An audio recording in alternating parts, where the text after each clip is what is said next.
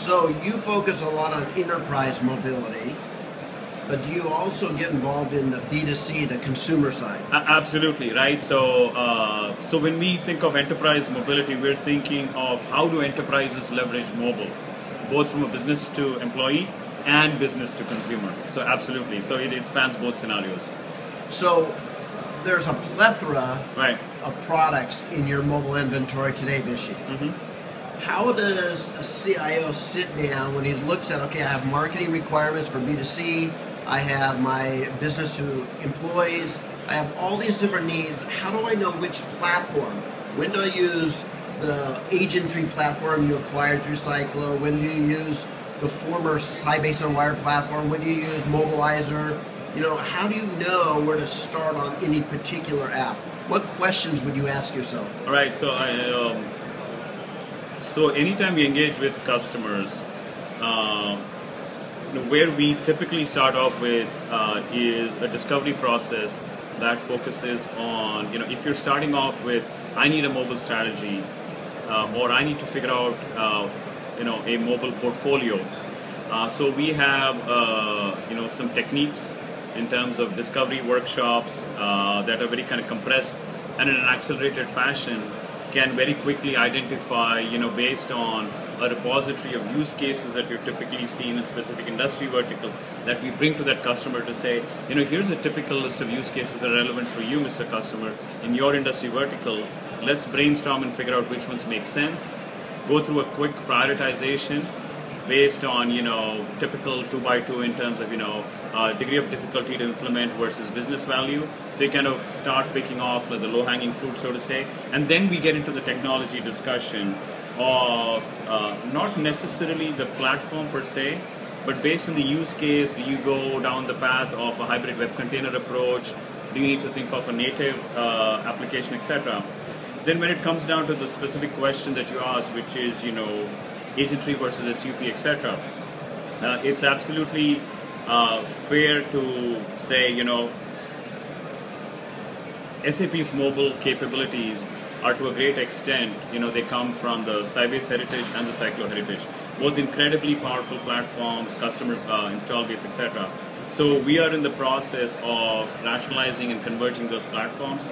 So what you will hear from us over the next several months, actually several weeks actually, is our plans around actually rationalizing those platforms so that we take the best of what those platforms had, whether it's in the form of development environments, development tool chains, whether it's in terms of server runtime infrastructure, whether it's in terms of data integration, in terms of integration to disparate backends, both SAP and non-SAP, and flexibility for developers, whether they want to use our development tools or they want to use popular tools like an Accelerator or a Sencha or a PhoneGap. So at this point, we don't have anything to share kind of in a public fashion, but we are working with our customers who have those questions to share under NDA, what kinds of decisions they should take. Got it. The key takeaway though is, our customers should be rest assured that there is a clean migration path that is being defined. Because both these platforms have been around, for a long time, 10, 15 years or so. So very, very cognizant of that, there has to be a very clean migration path. So that we are absolutely planning for. So that specific piece around whether it's Cyclo or SUP, that is going to be moved. Okay. So there's going to be one rationalized platform that's going to be called the SAP Mobile Platform. That's going to be the branding, and that's going to be the rubric under which a whole set of capabilities that our customers have been used to will be available. No, that's fair. I understand it takes time to be able to rationalize investments that you've acquired. But is it fair to say today that there's likely in any giant multinational organization, there's likely to be different strategies for different kinds of apps and different ways of integrating today? I think, if we were to go into a customer, and this happens a lot, most large organizations, especially when it comes to mobile, have historically done projects on an ad hoc basis. We run into situations where there's one application developed by one set of IT folks. They just did something in Objective-C.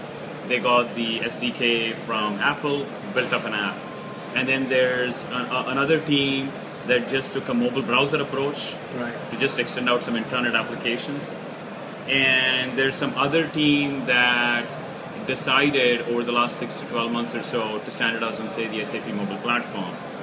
And so in those situations, then the discussion starts becoming, wouldn't we be better off standardizing across the company on a standard platform so you get some efficiencies of scale, both from developer competencies and also from a production infrastructure standpoint. So those kinds of discussions happen. Is there a simple, straightforward kind of, silver bullet answer to that? Absolutely not, because it's on a case-by-case basis. Sometimes, some of these apps were built a particular way. There's a history to them. It's not easy sometimes to kind of undo the existing investment. So you have to find a natural point from a technology refresh standpoint to say, okay, when it comes to add a whole set of new features from a functionality standpoint, or, this was developed in an iOS SDK. Now all of a sudden your user requirements are that you need to support Android.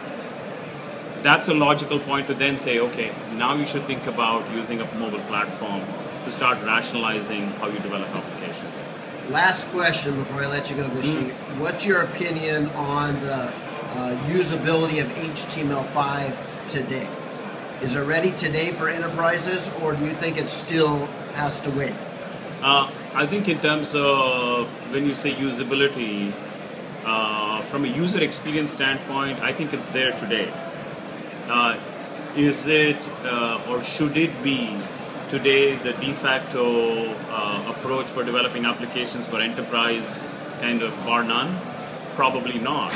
Our approach is that, we need to be in a position as SAP to provide the tools and let kind of the market and end users decide which approach they want to use. We definitely see a lot of use cases where HTML5 is the logical way to go. And there are some times when a native application is the best way to go. If you're looking for deep device integration, if you're looking for developing very responsive applications that require, whether it's in the form of gaming, animation, or in a B2C environment where you need deep engagement with the application, you're probably better off going with native. But there are a lot of what we call relatively lightweight applications, whether it's online applications, simple productivity approval type apps. HTML5 meets those needs today. And I think that's going to be, we don't look at it as an either or, it's an and. We don't want to make that determination as to what's best for our end customers. We provide the tools that support both approaches. Great. Vishy, I want to say thank you so very much for sharing your thoughts with all of us today. Thank you, Kevin. It was a pleasure.